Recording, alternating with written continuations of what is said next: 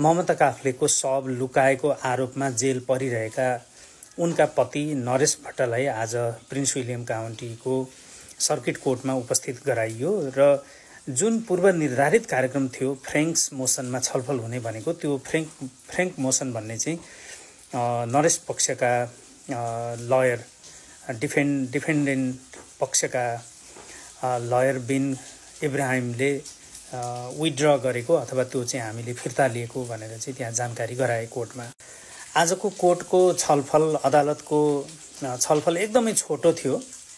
यो एकदम केही मिनेटको पेशी जस्तो मात्रै भयो र सुरुमै यतापट्टि इब्राहिमले नरेशका वकिलले चाहिँ त्यो फ्रेङ्क मोसन फिर्ता लिएको यसबाट चाहिँ मेरो क्लाइन्टलाई पनि र स्टेटलाई पनि कमनवेल्थलाई पनि दुवै पक्षलाई बेनिफिसियल हुन्छ फाइदा हुन्छ भनेर चाहिँ त्यहाँ जजलाई भने र जज किम्बर्लीले पनि यो फिर्ता लिनु त ठिक छ अब अर्को स्केड्युल गर्न चाहिँ गाह्रो हुन्छ भन्ने कुरा त्यहाँ बताउनु भएको छ र उसले इब्राहिमले चाहिँ आवश्यक पर्यो भने हामी फेरि पनि दर्ता गर्न सक्छौँ भने त्यहाँ चाहिँ भनेका छन्।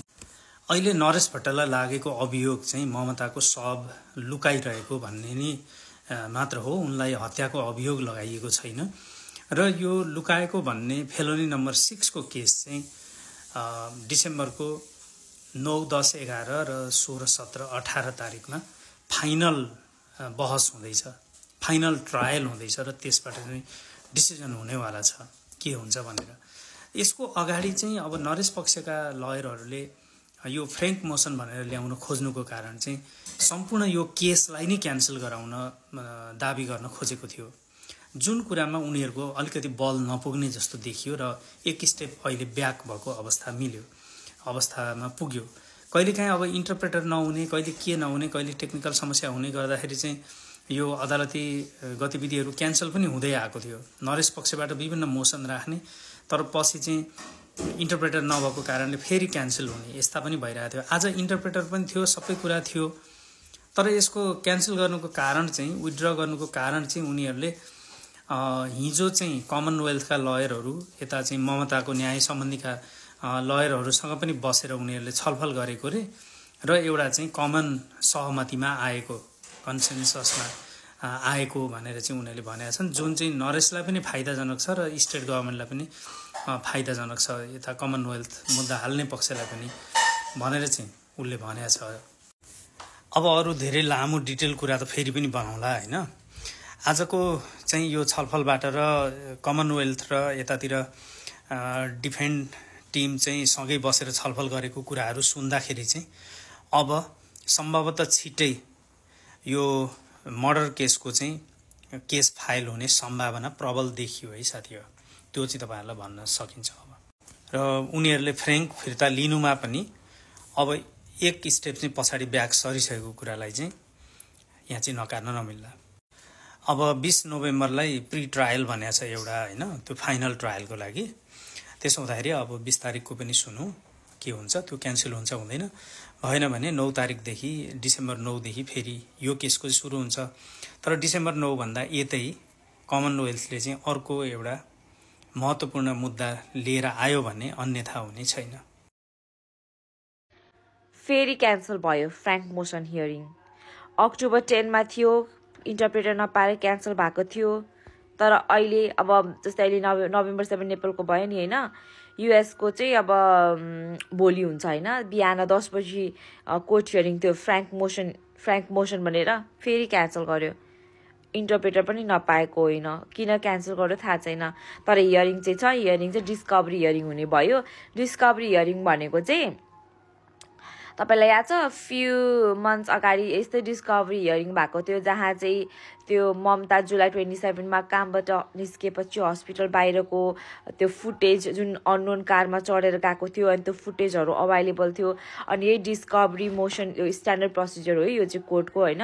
यही मोसन राखेर चाहिँ यता नरेशको लयरले हामीलाई त्यो डिस्कभर जे भएको एभिडेन्सहरू चाहिँ हामीलाई देऊ भनेर यो मोसन राखेको थियो कि त्यहाँ चाहिँ अनि के भन्छ जजले ग्रान्ट पनि गरेको थियो नि त हो। त्यस्तै फेरि अब भोलि चाहिँ डिस्कभरी मोसन हुने भयो। अब अब के एभिडेन्स माग्न लागेको छ नरेशको लयरले थाहा भएन, तर उनीहरूले त्यही केही एभिडेन्स माग्नको लागि चाहिँ यो मोसन हियरिङ एउटा सानो राखेको छ।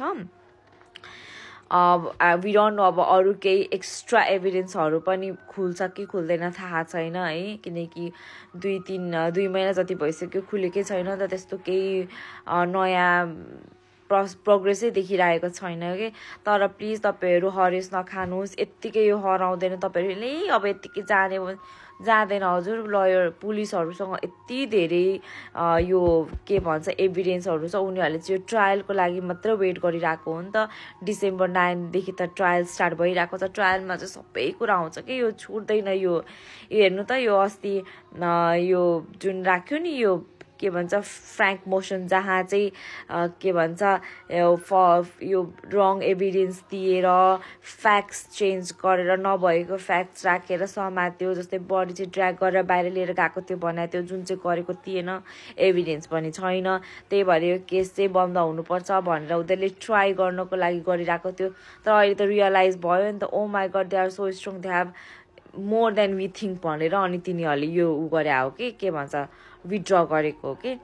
सो लेट्स वेट, हजुरहरू पेसेन्स हुनु, सबैजना जस्टिस फर ममता भनेर भन्नुहोस्, प्रे गर्नुहोस्, उसको आत्माले पनि अब शान्ति पाओस् होइन। अब हामीलाई फ्याक्ट अब 100% थाहा छैन, तर हाम्रो मनमा त थाहा छ नि त के भयो होला भनेर। अनि ममताको छोरी सी इज सेफ, राम्रो अहिले अब उसको हजुरआमा अनि मामाको हातमा केयरमा छ, सी इज डुइङ गुड होइन। हामीले सोच्छौँ उसको बारेमा, हामीले बिर्सिएको छैन। अनि केही एभिडेन्स वा केही न्यू अपडेट आउने बित्तिकै प्लिज हजुरहरू ढुक्क हुनुहोस्, म हजुरलाई सेयर गरिहाल्छु है त। आफ्टर 1 month बल्ल हियरिङ भएको पनि विथड्र भयो है। यो जुन के भन्छ यो मोसन फ्र्याङ्क मोसन हियरिङ त विथड्र भयो। अनि जजले किन विथड्र गर्न लागेको, मुर्दार त भनेन होला होइन, किन विथड्र गर्न लागेको लास्ट टाइम पनि लास्ट मन्थ पनि अक्टोबर 10 जब त्यो यो के भन्छ हियरिङ डेट थियो तब चाहिँ इन्टरप्रेटर नभएर विथड्र गर्नु परेको थियो नि त। अब त त्यसका बाजेको विथड्र पनि मिलेको छ, सबै थोक मिलेको छ, किन गर्न लागेको भन्दाखेरि अब अहिले चाहिँ म क्यान्सल गर्न चाहन्छु। हिजो चाहिँ मेरो अब यो कमनवेल्थको पुलिससँग अनि मेरो क्लाइन्टको कुरा भएको थियो, उनीहरूको के कुरा भयो जस अहिले चाहिँ म विथड्र गर्न चाहन्छु, मेबी म अर्को हप्ता फेरि डेट राख्न सक्छु भन्यो अरे के। अब डिसेम्बर 9 त त्यसै पनि ट्रायलको डेट आइरहेको छ नि, अब त धेरै टाइम छैन नि त भन्दाखेरि त्यस्तै ल्याङट्याङ गर्यो अरे, विथड्र गर्यो। नथिङ केही त नथिङ भन्दा पनि नथिङको नथिङै भएछ कि। यत्रो टाइम झन् कस्तो पर्खेर बसेको, नथिङ केही त्यो हजुरहरूलाई इन्फर्मेसन दिनको लागि केही नै छैन ममताको बारेमा। कति डिसअपोइन्ट भयो कि म त। अनि डिएनए टेस्ट पनि आएको छैन हजुर, डिएनए टेस्टको रिजल्ट पनि आएको छैन, नथिङ। साला त्यो खाते आएको थियो अरे 5 मिनटको लागि कोर्टमा, केही छैन त्यो नर्मल, नथिङ केही त्यसको बारेमा केही पनि कुरा भएन। ओ माई गुडनेस, केही नै अपडेट आएन कि, कस्तो दिक्क लाग्ने भने भगवान्। अब केस रफादफा गर्ने भनेर त्यो सान मात्रै देखाएको, तर्साउन धम्काउन यसो कुरा बटार्न लम्बाउन मात्रै खोजेको थियो। त्यो अब यता हाम्रो ममताको पक्ष सबैलाई थाहा थियो, किनकि कति धेरै एभिडेन्स छ नि त। त्यो खातेलाई झ्याक्नको लागि के भन्छ त्यो जेलमा, त्यो झ्याक्नको लागि के भन्छ नि वर्ड, झ्याक्न समथिङ लाइक द्याट, कति छ नि त एभिडेन्स। त्यसले त्यो थोरै न त्यो त्यसको त यो मैले बुझेको अनुसार नि यो नरेशको लयरले चाहिँ जति पनि राइट्सहरू यो हाम्रो युएसएमा चाहिँ के राइट्सहरू छ कि, जति पनि राइट्स एउटा ह्युमन राइट्स अनि त्यसपछि कैदीले पाउने राइट्स जति पनि छ त्यो अप्सन चाहिँ सबै केलाई गरेर जसरी हुन्छ लम्ब्याउनेतिर लागि परेको छ कि। तर at the and Mamata will get justice, that is so sure के। साल अपराधीले के चाहिँ त्यसको अपराध गर्न सक्छ, काहीँ न काहीँ त चुकिहाल्छ नि होइन। And police have that, I am sure police have that. साला खाते त कुई के त कुई, हरेक गालीमा नरेश बस्दछ यार, के भन्नु कि हरेक गालीमा के। साला थुक्क तँलाई त। Justice for Mamata, justice for Mamata.